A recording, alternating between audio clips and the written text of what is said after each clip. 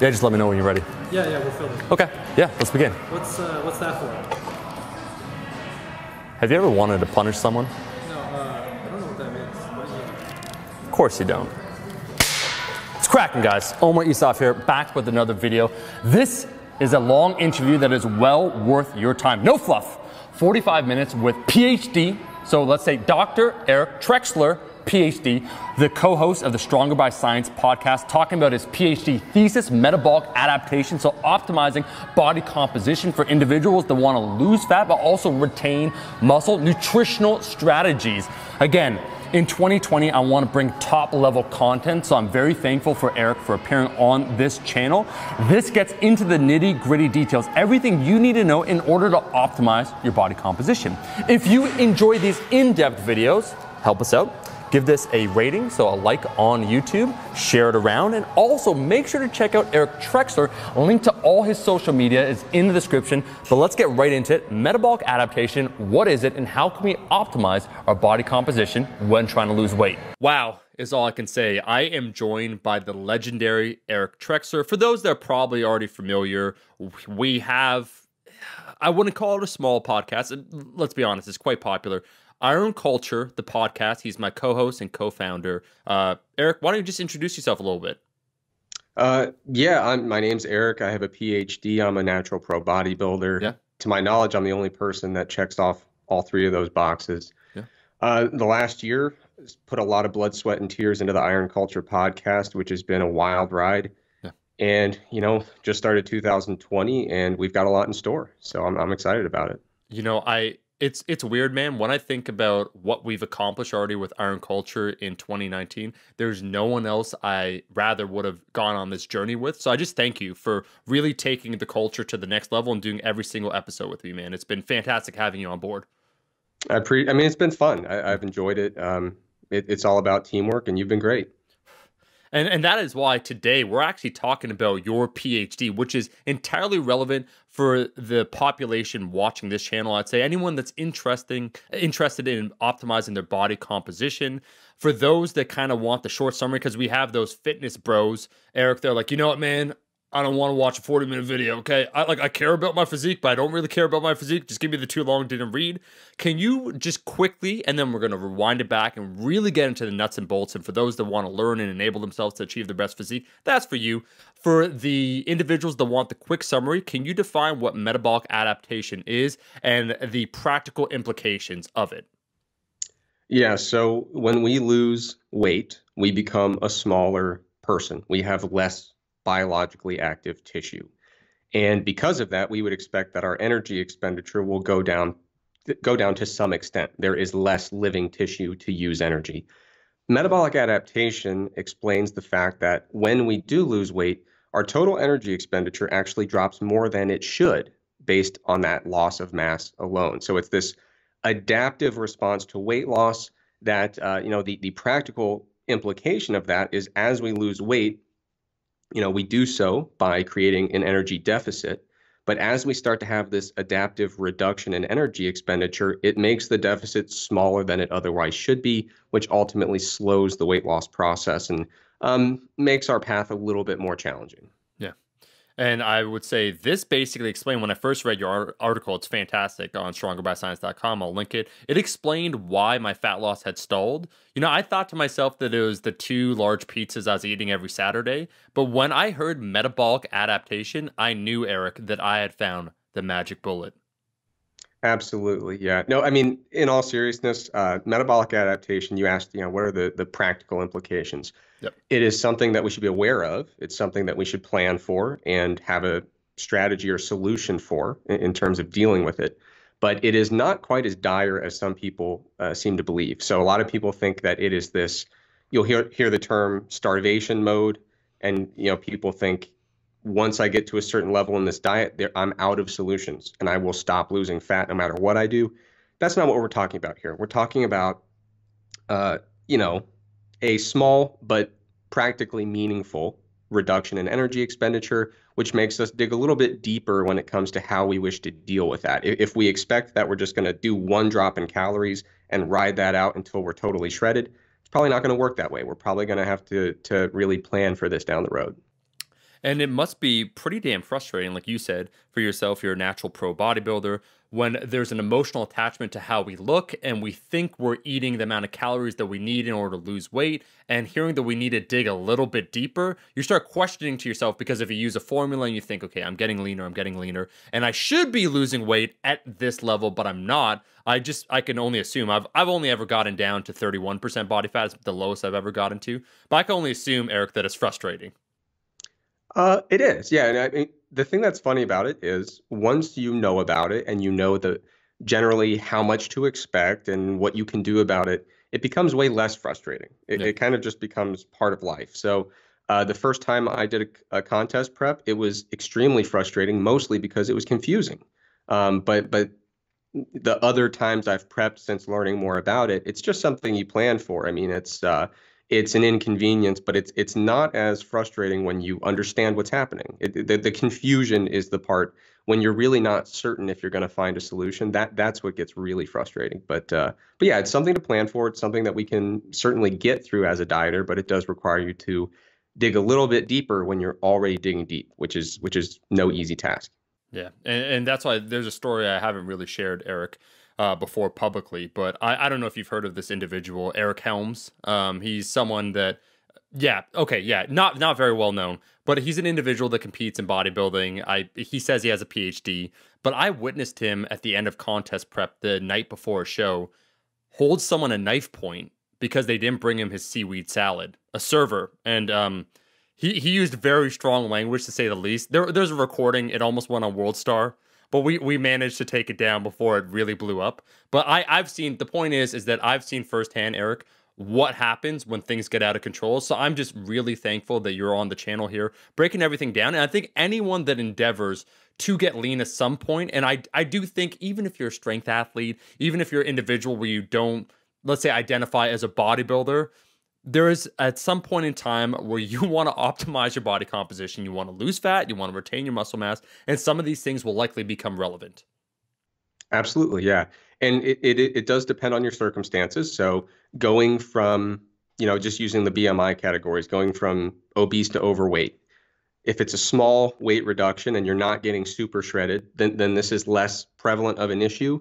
But the larger the overall total of weight loss or the leaner you get at the end, that's where we really start to see some of the bigger cases of metabolic adaptation. So if you set out to lose 80 pounds, 100 pounds, or if you're trying to get to, 5-6% body fat, that's where we see the most glaring cases. To some extent, it factors in elsewhere, but those are the times where we really have to put together a plan and kind of account for it. Yeah.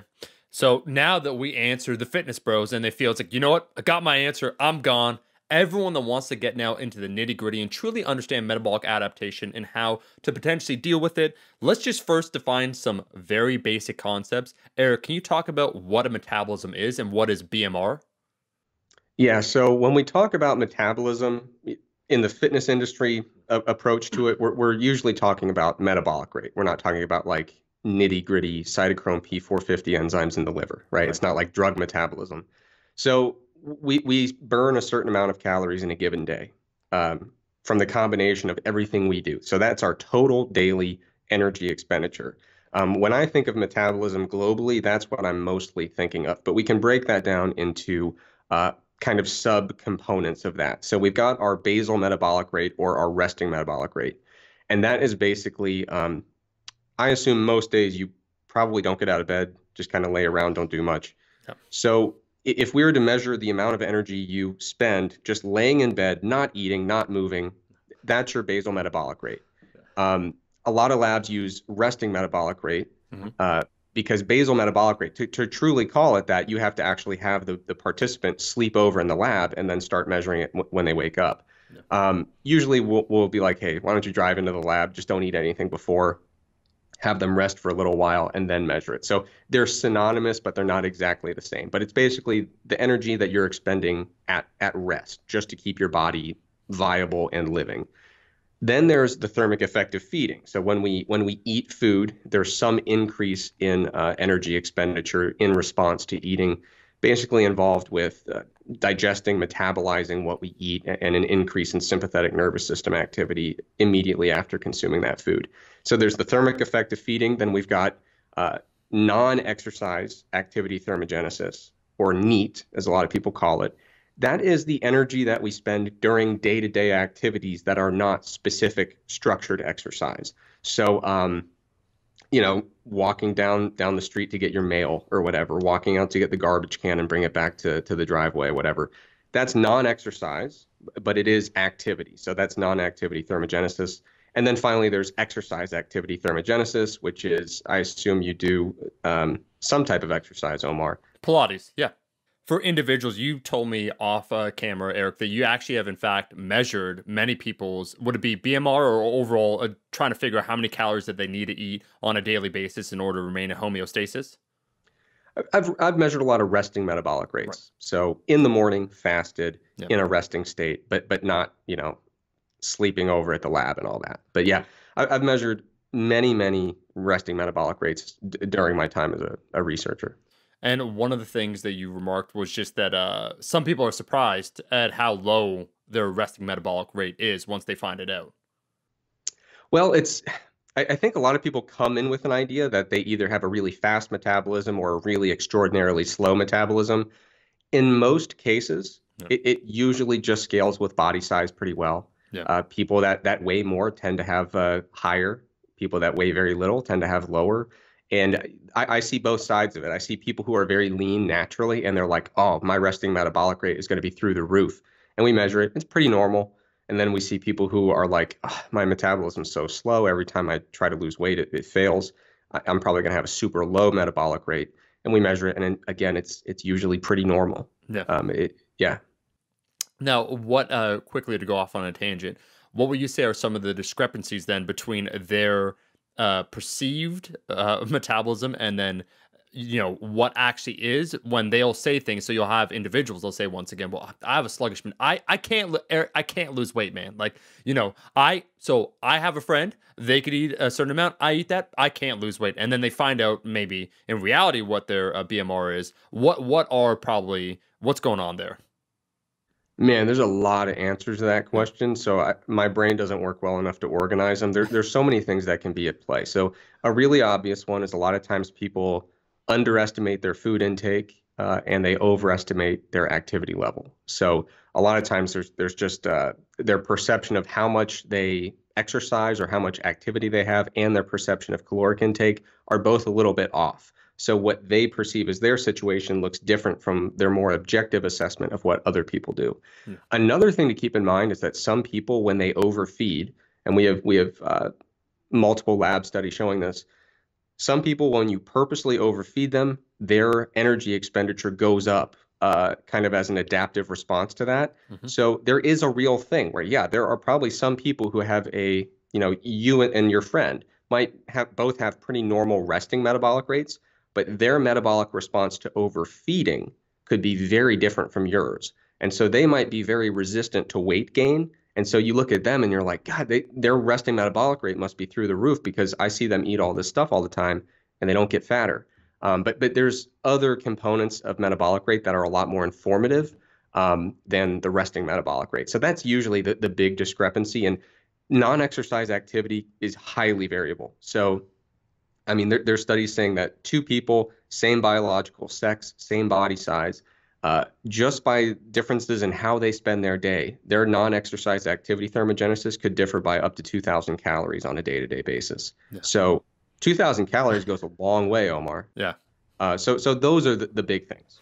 Think of how many pizzas, once again, you can eat. I just, I think to myself that there's 2 points. I've actually heard you say this before, that one, individuals grossly also overestimate how many calories they burn in the gym. So when you do physical activity, where it's like, oh man, I crushed that squat workout, like I must have burned 800 calories or some of those heart rate monitors. And then actually when you measure it, these are just rough numbers, but it's like 150, 200 calories. And then the second thing, actually, just your commentary on this would be how individuals say, I'm relatively lean, or I have a lot of muscle. Muscle is very metabolically active. I'm an inferno. And so they have two assumptions. That one, because they've built some muscle, I could eat X amount of calories. Because I crush it in the gym, I could eat even more. And it's kind of this narrative.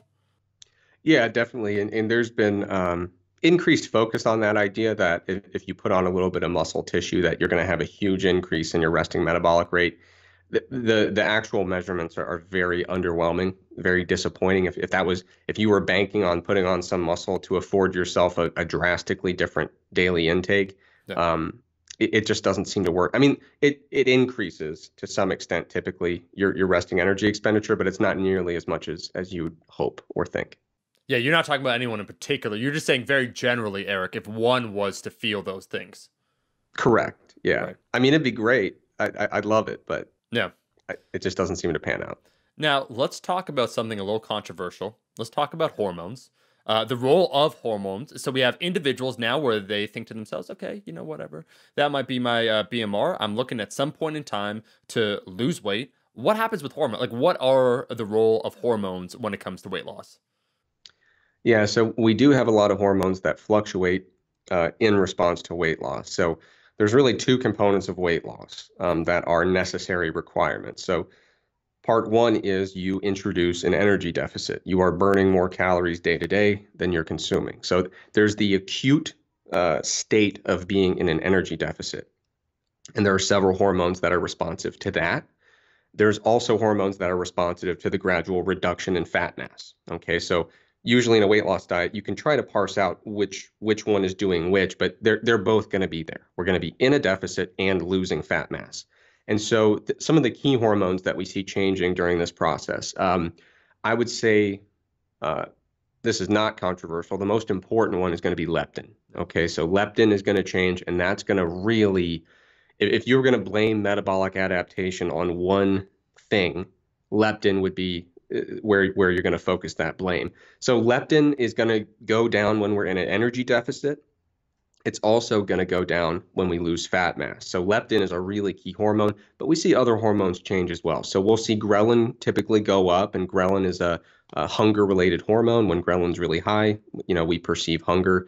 Insulin tends to go down throughout this process. Thyroid hormone goes down. The sex hormones, estrogen and testosterone, tend to go down. And then cortisol, in some cases, goes up. Not always, but it really depends on exactly what that weight loss effort looks like.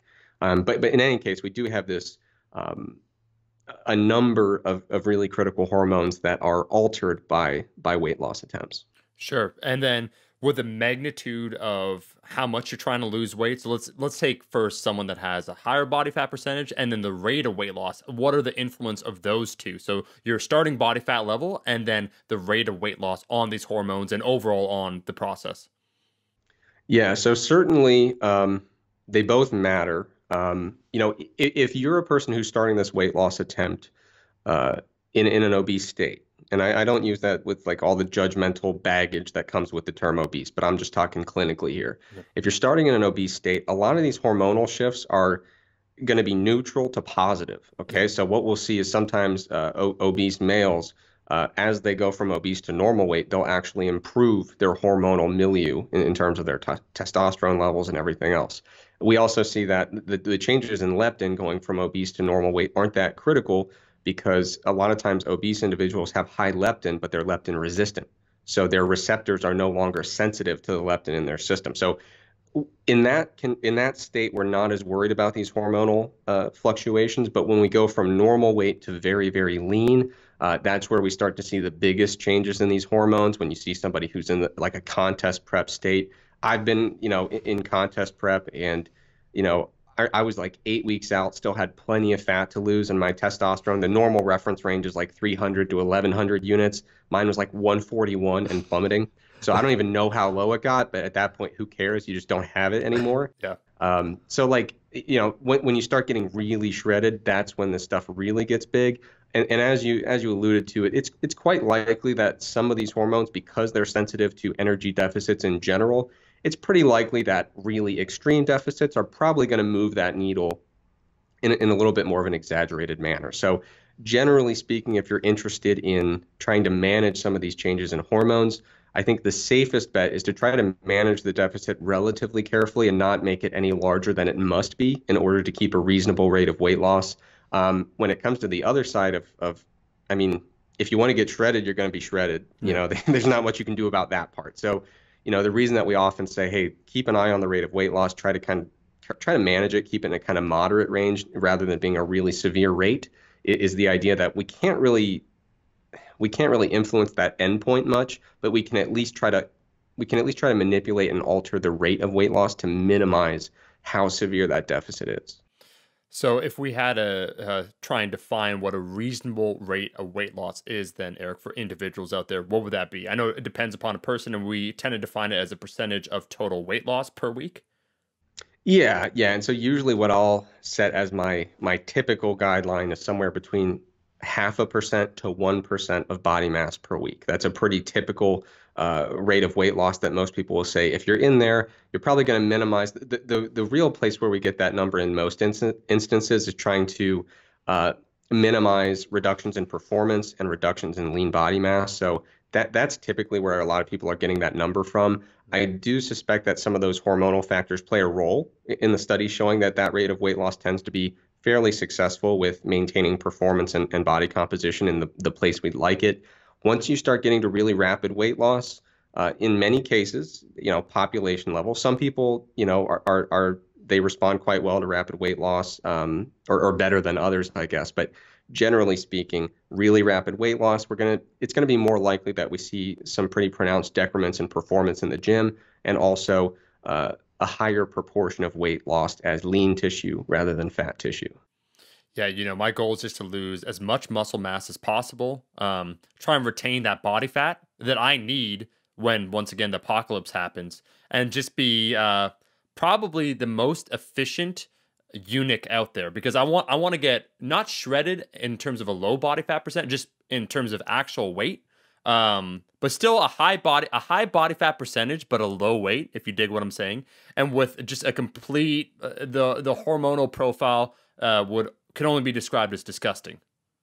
Yeah, and I mean, to your credit, I think you've been doing a terrific job with that. I've been talking to Helms, and he's been remarking about your changes in body composition, and from what he's telling me, it sounds like you're very much doing that. Yeah, he's told me to stop several times just contacting him, but I just take that as him being, you know, hard to get. So we have a unique relationship. But I do want you to walk us through when you said a lot of these things tend to occur as you get leaner and leaner. But let's walk through maybe an example of an individual and what happens with this hormonal cascade where, you know, I'm just making up numbers here. They begin at maybe 20% body fat. Maybe they live in Toronto.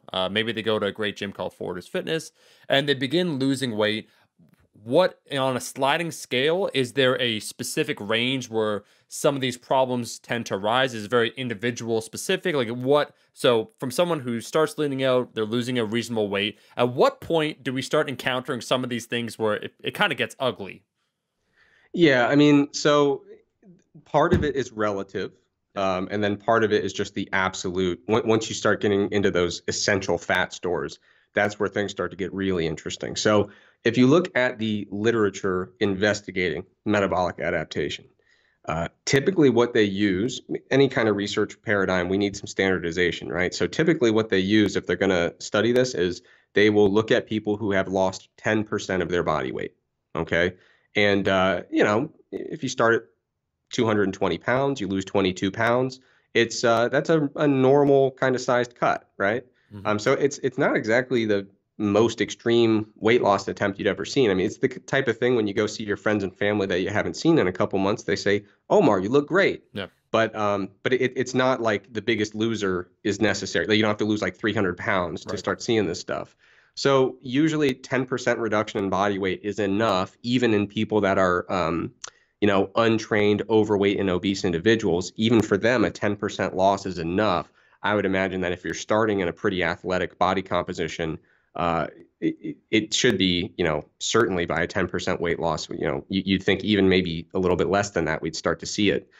Then there's the absolute body fat. Okay. So, you know, you can lose your 10%, 15% of body mass, and that's fine. But when you start getting close to, I mean, you can think of metabolic adaptation as essentially an evolutionary tool that can help when we are really short on energy, when there's some kind of famine going on, Yeah. it would be really great if we could kind of power down some non-essential energy expenditure and try to conserve it. It's like low battery mode on your phone or whatever, right? Yep. So only focusing on the key essential stuff to keep us alive and power down some of the wastes of energy. And so you could think of it as an evolutionary tool to help prevent starvation. So when you're like Eric Helms and you decide that semi-starvation is your sport of choice, Right. You can imagine your body reacts to that in a pretty unfavorable way. And so there's the relative, 10, 15% of body mass loss, but then once you start approaching absolute minimal viable amounts of fat storage, that's where things get really interesting. So Yeah. what I would speculate, like you said, so somebody starts at 20% body fat, they're probably experiencing it already once they've lost maybe 10% of their body mass, even if they're not shredded yet. Yeah. But a lot of times you don't hear people really notice it and start talking about it until they're shredded, because that's where the effects start to get really, really wild. I mean, you can't ignore them at that point. It's not like, you know what, I think my energy expenditure is about 40 calories lower than it should be. Yeah. You're not going to notice that, but when you're like, you know what, I think my testosterone is like 1/5 of what it should be, Yeah. that's when you're going to notice it there. Yeah. You just start crying all of a sudden, wondering why you're doing this in the first, because all of these are kind of protective mechanisms. That's what you're saying, Eric. And when I read the article, I found it very interesting, where essentially these are signals that your body's trying to send you, via leptin, ghrelin, where it's like, hey man, eat some food. What are you doing? Find some food, panic mode, don't go to sleep. We're going to jack up your cortisol. Don't go to sleep. You're starving right now. Your body's not aware that you're trying to get shredded. So it's trying to make it as difficult as possible for you to lose any more weight. Let me ask you then, because online here on the YouTube social media space, you have individuals, Eric, they'll say like, how to get a 5% body fat. No problem, right? Is there a range where some of these problems really start arising, where not that it's a opportunity cost here of what you could be doing instead, or a give or take, but would you say that there's a certain range, unless you specifically are intending to do this either for a look or a show or something like that, where a lot of these negative consequences potentially come up? What is that range, if we can talk about it? Because once again, we hear these numbers being thrown online. I'm 6%. It's like, okay, I don't think you're 6%. I don't think you'd be feeling that great if you were truly 6% all the time. Yeah, a 6% on the internet is probably 10 or 11%, which is for a day-to-day physique, that's really great. Yeah. So what I would say for that range is, for males, obviously there are some people that are naturally very lean. Yeah. And so they look around, it's like, I remember hearing a story about someone who is like a mountain climber, and genetically his physiology was just perfectly wired to live at altitude. Like his oxygen carrying capacity was insane. Yeah. So he'd go climb mountains with people. All of his friends are like, gasping for air and just like, I can't go on. He's looking around like, what's wrong with all these people? Yeah. Right. So I assume that's how those people feel that are really shredded, who are like, why are you guys all complaining? This stuff's easy. Yeah. But assuming you're not one of those people, that is, very unlikely. Yeah. Usually single-digit body fat is where guys start to feel it. So once you're getting below 10% body fat, for a lot of guys, some people that number is higher. Again, there's some variability there. Some people, when they start getting to 12 or 13, they might start feeling it a little bit. I think for most people, single digits is kind of that range where you're like, okay, this is getting pretty rough. And then when it comes to females trying to get very, very lean, so like for males, like I said, 5 to 10% is usually that range. For females, usually 10 to 15%. Like once you start getting into the mid-teens and below, yeah, that's where, I mean, if you've ever seen a woman at 10% body fat, it is shredded. Yeah, shredded. So I mean, I'd say it's bumped up a little higher, obviously due to some physiological differences, but for males, 5 to 10%. For females, anytime you're getting below 15-ish, give or take, yeah, it starts to get really rough, and that's where we start to see, that's where we really start to see things like testosterone and estrogen tanking. Males can usually tell, okay, my testosterone feels low. Females start to have menstrual cycle irregularity, things like that. So I'd say those are the typical ranges, but obviously some people start to feel earlier or later, depending on their genetics, really. Yeah.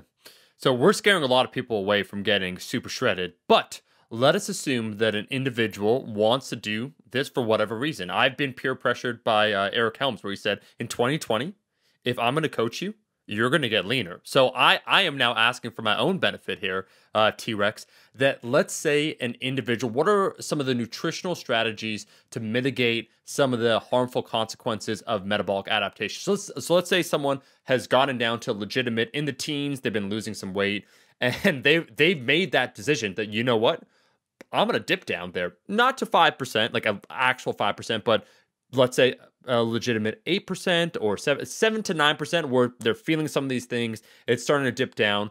As a coach, what are some strategies that you try and implement in order to make it not as terrible as it could be?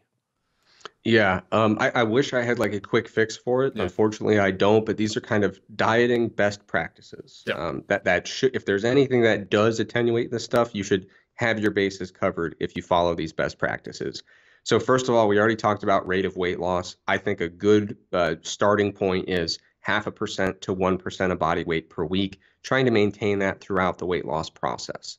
Another key thing is making sure that you have a sensible macronutrient distribution. One of the most important things is high protein. So for most people dieting really hard, trying to get shredded, a lot of times you're going to see that protein ends up getting as high as 2 to 3 grams per kilogram. And the more shredded you are, you start seeing it get up toward that 3 grams per kilogram mark. Now, that's more than enough if you're bulking. Like, you don't need to be all the way up at 3 grams per kilogram. But as you know, the good Dr. Eric Helms has published some research showing that as we get leaner, that protein need can actually be increased. Yeah. When it comes to dietary fat, I don't like to go far below 0.6 grams per kilogram per day of fat intake. In some short-term instances, I'll go down to 0.5, but I really don't like going too far below that because we need dietary fat. We need our essential fatty acids. We need to facilitate fat-soluble vitamin absorption. And the rest of my calories I'm getting from carbohydrate, whatever I can afford while still staying on that rate of weight loss. Now, here's where the next two are a little bit more directly related to metabolic adaptation. So the first is nonlinear methods of weight loss might be helpful. And there's two common ways to do this. So you could do refeeds or you could do diet breaks.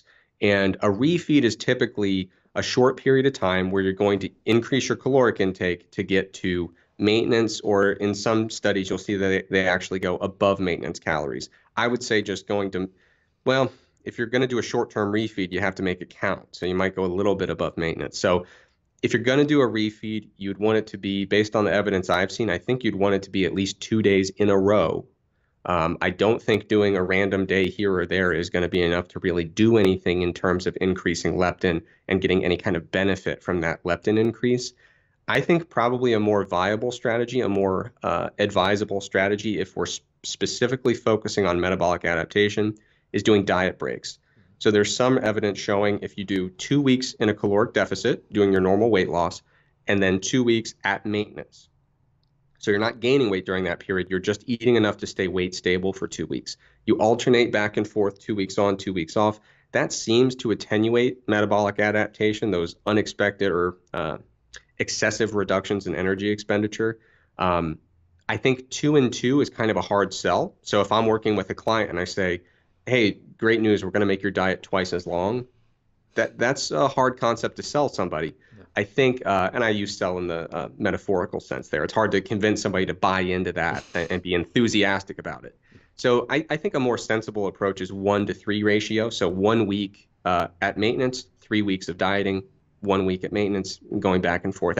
I would speculate that that's enough to get the job done. What we're trying to do in that maintenance level is just convince your body basically, hey, what are you worried about? Yeah. We got plenty of energy. Like yeah. you're not hurting for energy. And in that time frame, hopefully we do have some restoration of leptin, an increase in activity level, some of those hormones we talked about, ideally getting a little bit of a boost back into their normal range before we initiate the caloric deficit again.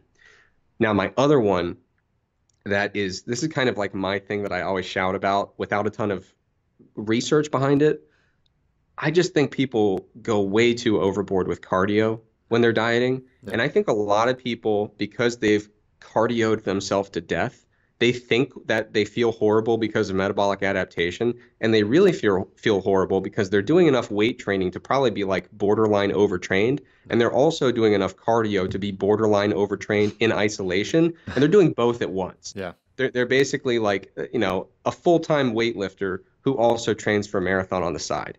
The overall training volume is just insane. Their cortisol to testosterone ratio is completely out of whack. I think a lot of things that people associate with the fatigue, the lethargic feelings, the hunger, the sleep disruption, the poor recovery, I really think a lot of people are just way overdoing their cardio.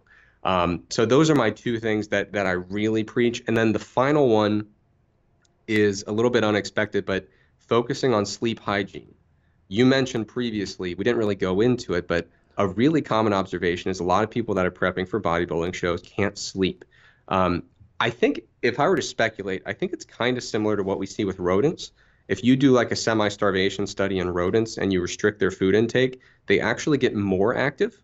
They start kind of scavenging around their little cage and getting really active because they're like, we're screwed. We got to go find some food immediately. Yep. And we don't start scurrying around our apartment necessarily, but it is very hard to get a decent amount of quality sleep while dieting. And I wouldn't be shocked if those two things are kind of evolutionarily linked in an evolutionary sense. Yeah. It's very hard to get restful sleep. And the only thing you can really do about it is focus in on key aspects of sleep hygiene to try to promote good quality restful sleep as much as possible. But I'm sure the other Eric Helms has talked to you about it. But last time I prepped, the prep went very well. I did no structured cardio, which was a totally different experience. It was incredible, way better.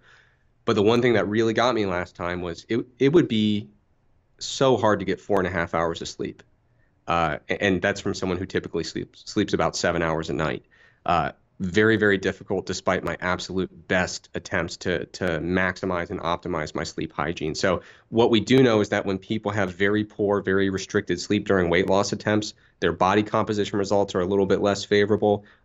We also know there's countless performance studies showing that poor sleep does have a direct impact on your performance in the gym. So I think sleep hygiene is kind of the other thing that you can hopefully do to maximize your odds of a successful weight loss attempt. Yeah, there's this little known guy called Greg Nuckols who had a fantastic article about sleep and essentially putting forth, which I like the way that it's framed, the sleep is more powerful than any legal supplement you could take to favorably change your body composition.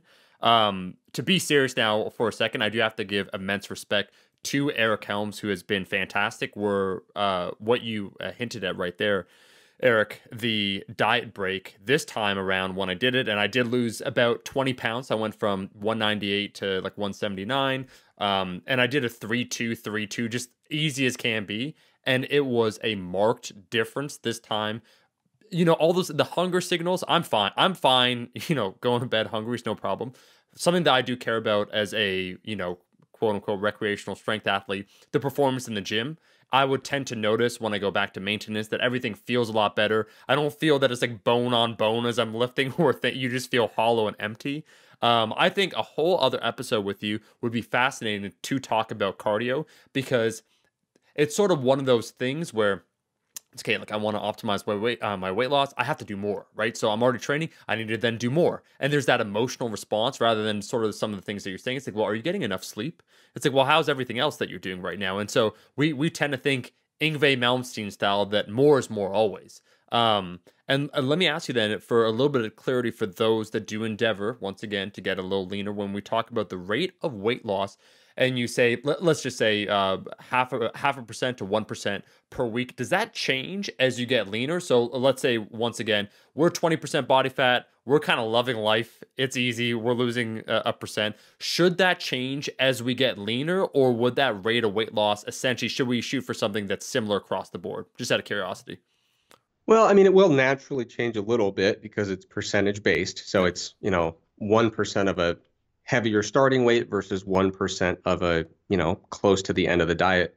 But you could, if you wanted to. Realistically, we don't lose our weight in a linear manner, especially if we're trying to get, for a bodybuilder, as lean as you could possibly get. You start to see Is your audience comfortable with math terms? An Absolutely. asymptotic kind of trend where you kind of approach that.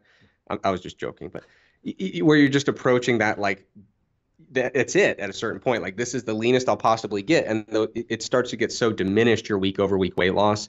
So realistically, when you're starting to try to push toward getting really, really, really shredded, yeah, it's gonna get slower over time. It might start at 1% per week and then drift toward 0.5% per week, and then if you're talking about a bodybuilder who's almost stage ready but trying to put the finishing touches on, changes in weight at that point in the diet are going to be pretty negligible. So it depends on exactly how close you are to your absolute lower limit of body fat in terms of how diminished those week to week changes get. But it's a good point that the 0.5 to 1% is if you're going from if your end point is a realistic maintainable body fat level, you probably can just keep it as a percentage basis, and it'll shrink a little bit over time. But again, that kind of asymptotic effect when you start approaching your absolute leanest, that is where it gets you start to have really small changes week to week. It gets sad. And I should just clarify that yes, we are. I appreciate you asking us permission to use math terms because, well, we are creationist around here, which is the only realistic viewpoint one can have. We are Correct. math adjacent allies due to obviously numerology, which we're huge upon, and that is based on numbers once again, the Trinity, 12 disciples. So we are math adjacent allies, but we are staunch creationists around here. So I appreciate you asking. Yeah. Yeah. The irony is I'm actually horrible at math. So the idea that I'd make some snarky comment like that was supposed to be a joke, but if you don't know me, I probably sounded like the biggest asshole. Yeah, I suck at math. I never even took calculus, which is I don't know how I pulled that off, to be honest. But asymptotic is. But you've had to obviously with your degrees and so forth. I've never taken a calculus course. But you know about integrals and derivations and everything. I understand that they exist. You got to be messing with me. No, I use things that are related to calculus. Like I've taken physics class that are, they use some of the concepts, but I have never, no one has ever placed a calculus problem on my desk and said, Eric, get to work. Yeah. Never happened. I was, speaking about just being lethargic, torpid individuals such as myself, I essentially, I used to do a lot of athletics. I know you're a wrestler back in the day. And then I got into just some academic programs. And that was just my excuse not to do anything whatsoever. So I'd just be chilling there at all times. And then the one time, after years and years of just, doing that bullshit, a buddy of mine challenged me to a race. And then I did the race. And because I had done no physical activity for 3 years, I had, it must have been a sugar attack or something where I sprinted 150 meters and no joke, because we're kids, you don't know any better. I was like 16 or 17. I was rocked for an hour and a half where I felt like a zombie. It was fantastic. It's like this kid knows about integrals at 16, but he can't run to catch a bus. It's sick. Yeah, I've never heard the term sugar attack. I'm going to use that from now on. Yeah. But no, to be very clear, that joke about using a fancy math term was purely at my expense because I'm still ashamed that I somehow the American education system, imagine it didn't fail you. I got a PhD in a hard science that involved a ton of physics work, and they just never bothered to be like, hey, you should learn calculus. Yeah. Well, I don't know. You know what's funny is Eric Helms didn't even know that about me. Some of the stuff where I just said some calculus term, and he just turned to me and he said, "You don't know calculus." I said, "Eric, if you want to do this right now, we absolutely can." And he just he looked at me and he was like, then he paused for a second. He's like, "All right, this isn't a tree I want to bark up." It's just real funny. Yeah. So people that know me in the field, stats are kind of my thing. Yeah. Nitty gritty statistics, but you never actually have to do it by hand. Yeah. So I can still use the stats concepts, but I remember Greg Knuckles when we first started kind of working together. Greg is like a human supercomputer, especially with mathematics. It's crazy. But he knew that about me, was that I was really into statistics and pretty deeply into statistics. And when I told him I had never actually learned calculus, he didn't believe me. And then he really, our relationship's never been the same. Yeah. he was really upset, and he doesn't respect me anymore. His response was tepid, to say the least. I do remember. No, Greg's a whiz, and I got to give him absolute respect. And I can say this now. We had spoken, him and myself, years and years ago about some machine learning stuff, where I have a buddy of mine who has a few degrees in math, and we're talking about some PDs, some partial differential equations, essentially to make a really cool app about training, but then obviously the cost we ran into and all that stuff. No, he's all about it. T-Rex. Oh, yeah. He's all about it. I'm convinced he's sent from the future to prevent World War III. I don't know, but we'll see what happens. Or to start it. yeah, we don't know his intentions. That's the thing. He's so smart that he can pretend to be benevolent, and meanwhile he's bringing about our destruction. Yep. Yeah. Now, to get back on topic, I do want to ask the question that individuals. So let's say there are some natural consequences of getting lean. Cool. Okay. What are some of the lasting effects once an individual gets lean? So let's say we've gone through this process and you actually have lean down. So whatever, we say that 20%, and they get somewhere, 10%, 9%, they're feeling some of the effects. How do we return someone to feeling normal? Like what is this process now to restore? Because we understand some individuals are emotionally damaged, some might be metabolically damaged.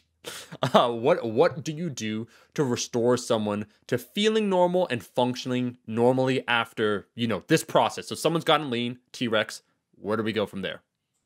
It's a good question. It ultimately is goal dependent, but should we assume that they want to stay at this low body fat essentially as long as they can? Yeah, let's go with that one first. Yeah. So with that, what we want to do is get you as close to normal as possible. Obviously, normal would be to have not changed. So if we wanted to get you purely back to normal, we'd just go back to your initial body weight and hang out there again. But what we can do is, I talked about some of these consequences are related to the loss of fat mass. Some are related to being in an acute energy deficit. So the first obvious thing you can do is remove the energy deficit. And that will go a pretty long way in terms of making you feel a little bit more like yourself. You'll have a higher caloric intake that you can take in every day, which gives you some flexibility from the diet perspective and hopefully can get you away from being so fixated on the food, having a little more wiggle room in the diet. Now, there's also the idea that, again, assuming you want to stay there, you might be able to actually continue increasing your calories a little bit from there, this concept of reverse dieting. Now, you're not going to create some kind of supercharged metabolic rate. That's not what happens. But what we do see is in many cases, you have your initial increase in calories, you're back to maintenance. If you slowly increase your calories from there, there might be a chance that what can happen is as you increase the calories, you do have a slight adaptive increase to kind of match that. We talked about how some people are really resistant to overfeeding.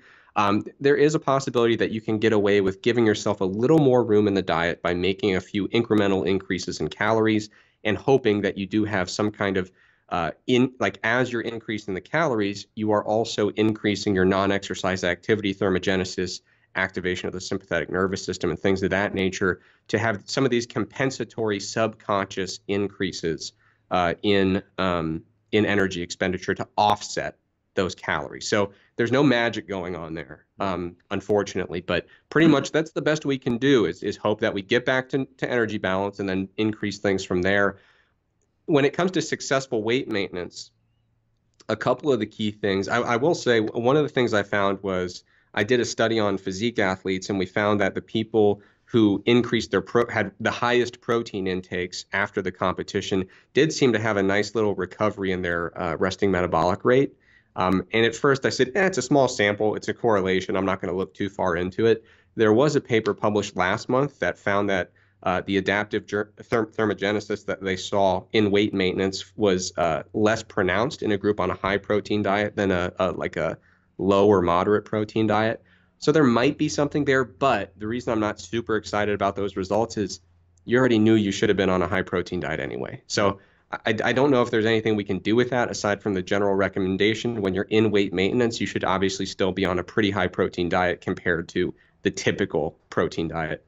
And another thing is maintaining activity level. What they find time and time again with people who are really successful with weight maintenance after losing weight is they keep their physical activity level, whether it's exercise or non-exercise, preferably both, keeping those activity levels high and continuing to monitor things. So monitoring your body weight, monitoring your caloric intake, those are the habits that seem to be associated with really successful weight maintenance. So you might still be in a position where, yeah, maybe your hormones aren't all the way back to where they were before you started losing weight, but at least you're maintaining this body weight. You feel pretty good. Psychologically, you're kind of back more toward normal. Physiologically, you feel fine. Yeah. So it's kind of like a partial recovery that we would hope to obtain there.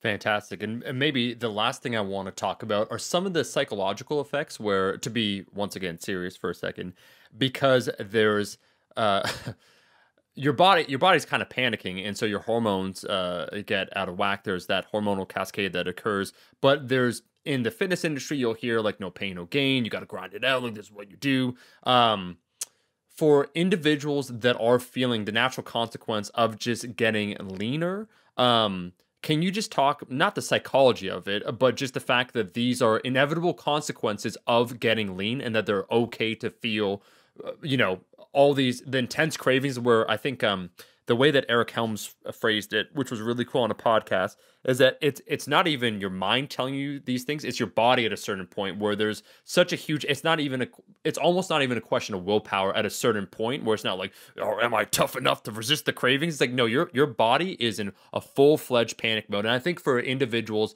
and that's why I asked you this both as a researcher, Eric, and then also as a practitioner, someone who has gotten that lean, where a lot of individuals that, once again, myself, maybe the leanness I've gotten on 11%, 10%. It's like once you start really chipping down, some of these things will happen. And until you get there, you don't even realize it. Can you maybe just give a subjective commentary then on some of those things, or not even what to expect, but just for individuals that are concerned that they feel that the house is burning down, that eventually it's going to be okay?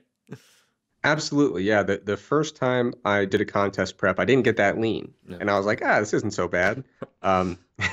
The second time I did a contest prep, I did get very lean, and I had no idea to expect all that.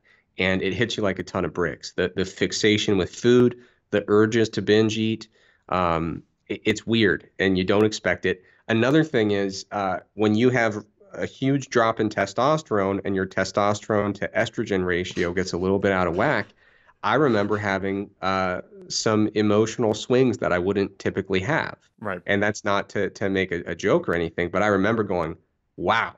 And actually, true story, I called my mother immediately and I was like, is this what having a lot of estrogen is like? And she was like, yeah, it's not that great, is it? And I was like, no. I mean, it's real stuff. And so like I said, the first time I got really lean, I experienced all those things and I was like, this is horrible. And it was psychologically hard to deal with because I didn't know it was normal and I didn't know that there was an end to it. I was like, I guess this is just how I live now. It's not how I like to live. For the rest of my life. Yeah. Yeah, this is me. So what happened was the most recent time I prepped, you develop such a better relationship with those things where you feel it coming on and you go, oh, you again. Yeah. You're not worried about it. It's nothing to panic about. It's almost an interesting thing where you're just like, looks like that's happening now, but it's not as stressful. You know that, okay, once I'm past this competition and I'm kind of back to normal habits, it's going to be a non-factor. So it's very very normal. It's not fun when it happens, but it's nothing. You shouldn't feel weird for being like, I feel like I'm kind of panicking because my physiology is completely out of whack. Yeah, it's to be expected, and the good news is there's an end to it eventually. Oh, why hello there, no libido, my old friend. I haven't seen you in some time.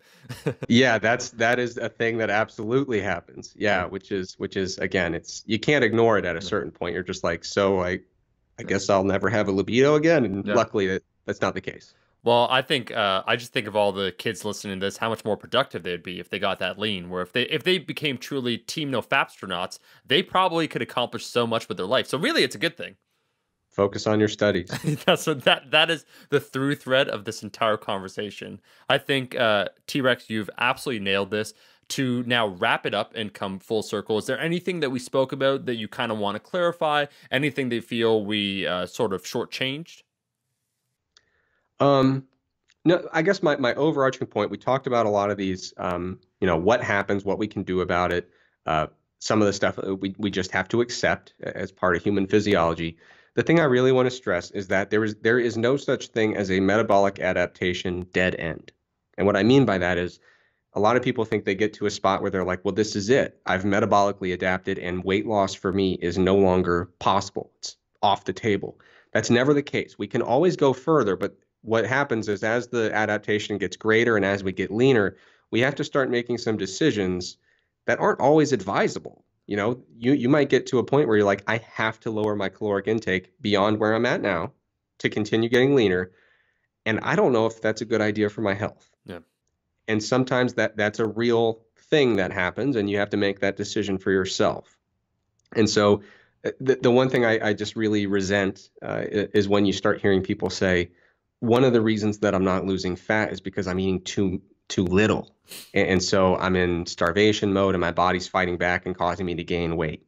That's not a thing that's ever been documented in a mammal or any other living organism that I'm aware of. So this idea that you're so metabolically adapted that fat loss is permanently just stalled and there's nothing you can do about it, or the idea that you're eating so little that it's causing you to gain weight, those are not scientifically justifiable ideas. That's interesting because I personally identify myself as a cephalopod. And so that when you said mammal, I appreciate the distinction that you made there. Just because we haven't investigated everyone yet. We just don't know, right? What's a cephalopod? Honestly, I'm blanking right now. I was trying to come up with the proper terminology for a surf clam because one of the nicknames of myself on the channel is surf clam. I'm going to go, honestly, I'm going to go with squids. Like squids and octopus. I could be totally wrong. Greg once told me an interesting theory about octopi and why they're not the smartest beings on the planet, like an evolutionary reason. And what is that? He said it's something to do like if octopi actually raised their young the way we do, that evolutionarily they would have totally beat us to the intelligence. But because they just, I guess octopi have their babies and they're like, all right, good luck. And they don't like teach them and raise them. I guess that was a critical step. I'm paraphrasing it. That's probably completely false. No, don't write that in your homework assignment. Yeah, hey, the through thread. Study is what we learned. I think we have covered so much in this interview. I think you've eloquently explained a lot that maybe for individuals, because you feel a certain way. You know, I receive a lot. One of the most common ones when it comes to weight loss is, hey, man, I want to lose weight. I think I should be eating these calories. I'm not losing the weight I should. What's going on? And again, there's an emotional attachment to how we look. So sometimes understanding the science behind it to enable us to know that, hey, it's going to be all right. These are some of the things that occur. Here are some of the strategies that we can implement. I think it's just fantastic. So, Eric, I want to thank you for being on. I want to open the floor now to you. People should be following you. For those that don't know, go ahead, check out his Instagram. He also does coaching. His content game on Instagram is just truly revolutionary is what I would say. I've actually told you numerous times in the DM just to keep doing what you're doing, man. Yeah, my Instagram, it's at Trexler Fitness. I'm pushing the limits of what one can do with Instagram. Right. It's innovative content. And yeah, reach out to me on there. And you can always find me on strongerbyscience.com as well. Wow. Yeah, we're going to have to improve your pimping yourself game. Everyone should check out Eric Trexler. I think you put out just fantastic content. I think the intellectual honesty and rigor that you hold for yourself and the standards of the content you put out, excellent, man. And I think you speak it in such a way that a lot of people can understand and they can have a lot of takeaways. So I just want to say a big thank you for being on the channel. Thanks for having me. I appreciate it. Eat your vegetables, eat your vegetables, eat your fucking vegetables.